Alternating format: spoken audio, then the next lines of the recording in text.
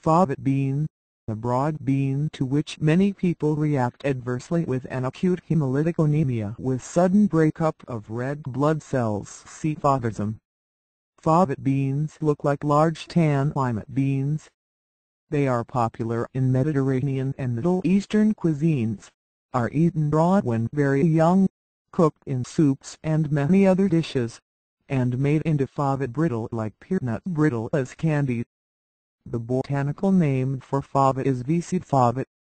Fava is Italian for bean and refers specifically to a broad bean.